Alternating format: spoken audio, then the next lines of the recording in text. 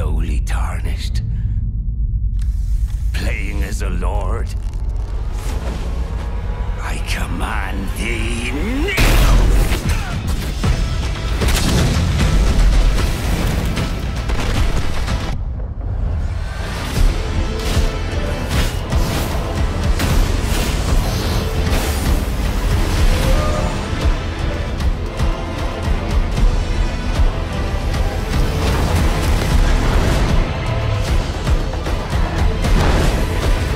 Brandish the Elden Ring. For all of us.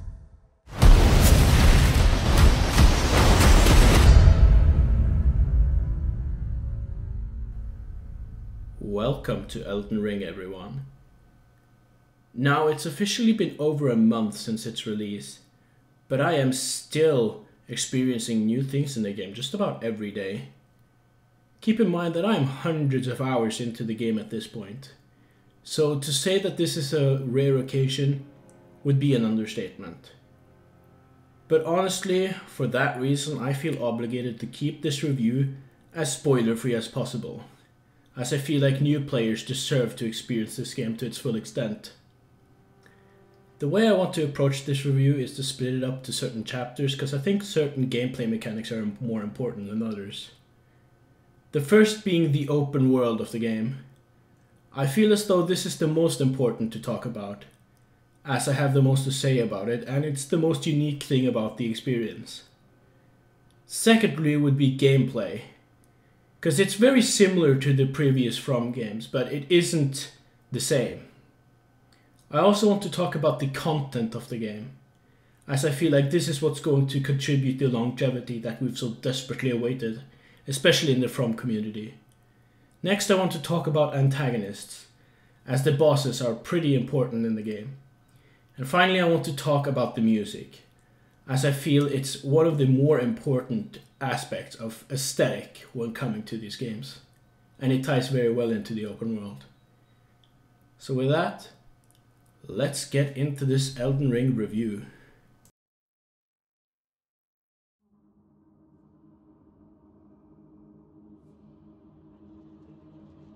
Yeah, I love this game. Within the first few minutes of the game, you're put in this somewhat cold, empty, and disturbing environment. A place that can give you a similar feeling that's very reminiscent of Dark Souls 3. However, this somewhat misguided impression is swiftly washed away as you open the gate to Limgrave. This is objectively the best open world in gaming history. There's just no other open world that comes to mind when you consider the sheer density and verticality of this world. Every corner of the map is memorable in its own right, and even at the most obscure corners of the world, you're met with handcrafted encounters and significant content. Even with a lifetime of experience at my belt, I've continuously been impressed at each playthrough of the game. Not even that, but when met with a dungeon, a means to isolate yourself from this open world, you're consistently engaged with your environment with more ways than just physical. Before its release, we were all informed of legacy dungeons, which were meant to be more significant than others. At the end of the game, you are not able to identify any of these dungeons at all. The best way I can explain this is when you first arrive at Blackreach in Skyrim.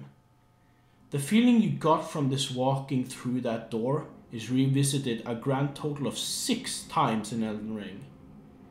This revelation is just unheard of, and I'd gladly revisit it time and time again.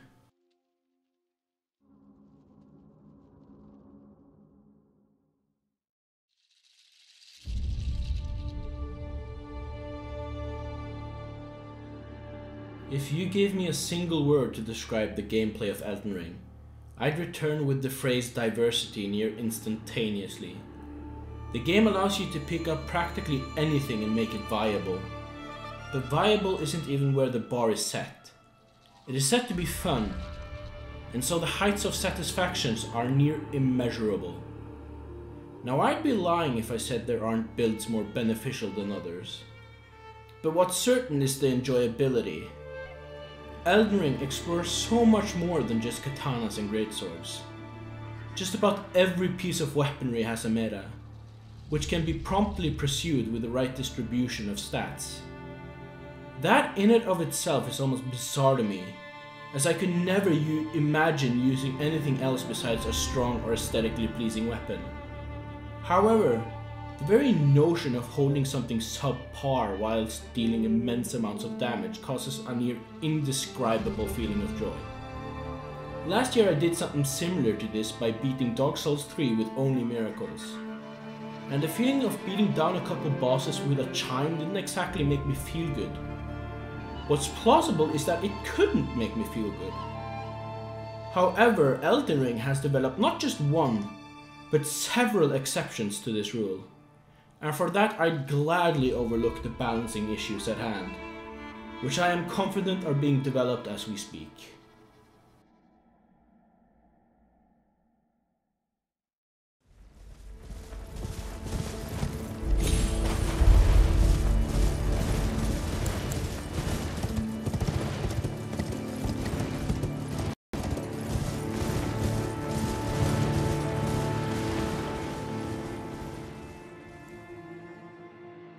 I'll jump the gun on this one and say that they missed the mark on this one.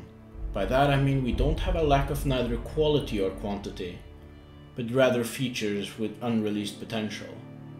This game offers a lot, yes, but a lot of the quality comes at the expense of their new features, that being Ashes of War and crafting, whereas gimmick weapons has a noticeable edge over the latter. This poses a few issues in my mind. The first being originality. The purpose of these features were to introduce diversity, and although that particular goal was undoubtedly reached, I feel as though the strength is severely lacking for the effort that you put in. This does not tie in with the overall experience, as the discovery of how mediocre this can be subconsciously prevent any further developments, which is a massive shame considering the amount of potential these features have.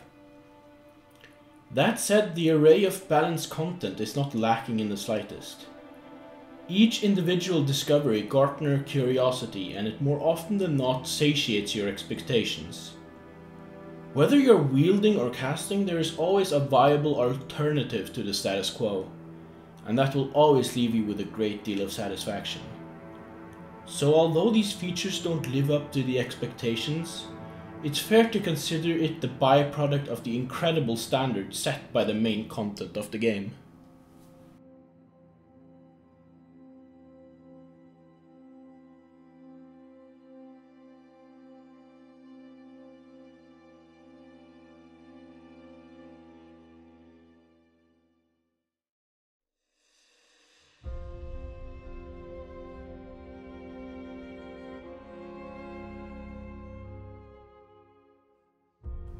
Wow, I just have so much to say. Everything from the lore to the enemy design has just had an inconceivable amount of attention and care. One of the more conspicuous enhancements made in Elden Ring is the graphics, yet I don't feel people express enough about it. Personally, I can contribute to about 90% of the boss fights with this. They explore just about every gradient of color and contrast with their antagonists. This unfamiliarity is what makes Elden Ring so vastly different from other games in the Souls series, and the ties it has with our human curiosity is taken fully advantage of. Obviously, the standalone main bosses are masterful as always, but sometimes you'll encounter several bosses that share the same appearance. But each time you do, you're mixed up in a completely different situation. So, what does this do? Well, the fight itself becomes an entirely different mechanically and visually. I sometimes found myself with an entirely different opinion of a boss when fighting it again, as either the arena, moveset, weapons, or whatever had the standout difference gave me an entirely new impression of the boss. I almost found myself in awe of a fight I had already had, because although I knew it would likely fail, each and every time the mix-up would make the encounter memorable. This is extremely difficult to do, but they've somehow managed to reuse assets in an engaging way. However, it's not without its flaws. For one, I won't mention who this is, but there seems to have been a twisted sense of priority when making enemy variations. All I'm going to say is that if you know, you know, because there are a few main bosses that share a similar appearance to the side quest bosses. Initially, you can't help but be wasted with this sense of disappointment. But as mentioned earlier, these fights are always developed in such a way to feel like a standalone experience. But honestly, with the near perfection they've already managed to achieve, I would rather wait another month or two just to have a standalone experience. Because as impressive as it's been, it's just subconsciously disappointing. And it's even more annoying when you consider the amazing statistics tied with the Elden Ring wiki, which states that there are a grand total of 8 out of 120 boss fights, which are identical. Not just that, but the enemy placements are just not used to their full extent in later sections of the game. A lot of space suggests for a lot of epic encounters, and when you walk into the space, you're somewhat greeted with a disappointing enemy type that feels out of place in the environment. All in all, I just wish From took the time to completely perfect the game considering how thorough they've been with the game already. There are also a few missed opportunities that just seem to be obvious to the player. 90% of the time you'll overlook these things, but you cannot help to think about it in the time after the experience. And it personally just leaves a bad taste in my mouth.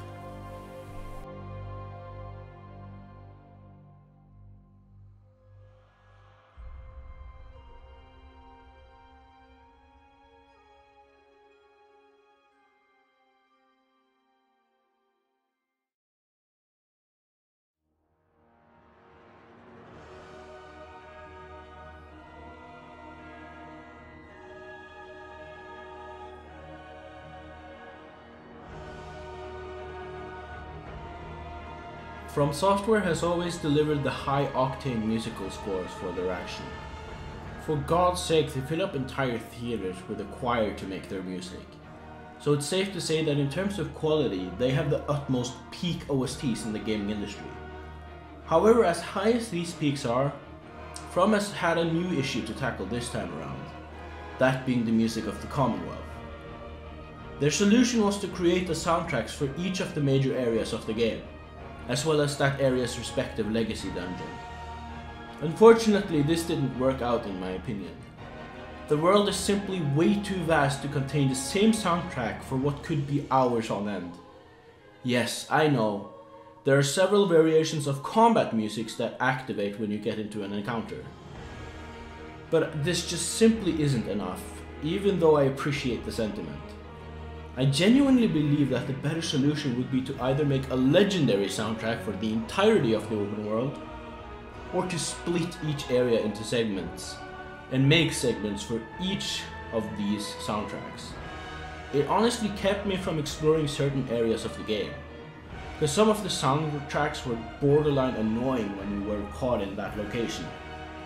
It also makes certain actions in this place a lot more tedious than it has to be. A good example that a lot of experienced players will recognize is the most efficient early game farming spot. It has an initial impact that you're looking for, but it just simply doesn't age well.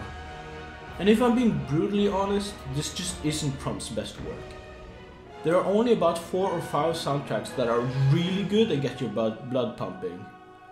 A lot of the others simply aren't memorable enough, although they do the job. All in all though, it's pretty good for what it's worth.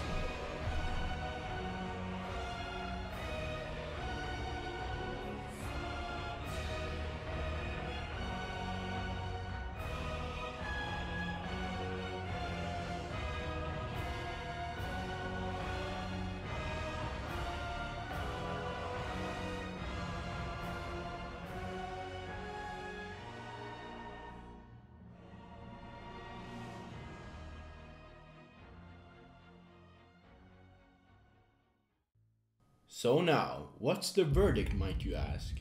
Well, I've decided to make this very simple for you. The open world is a 10 out of 10, simply the best I've ever been in. The gameplay is a 9.5 out of 10, because the glaring balancing issues are completely overshadowed by how fucking badass you feel in practice. The content is a 9 out of 10, because I don't want to give a point to a system that feels out of place. The antagonists are a 9.2 out of 10 because I'm petty and I want to remove points for each boss that they've reused. And finally, the music is at 8.6 out of 10. The highs are way too high and the lows make you borderline dismissive. Well, that's it for now. Thank you all very much for watching and I hope you pick up this fucking amazing game already. Bye bye!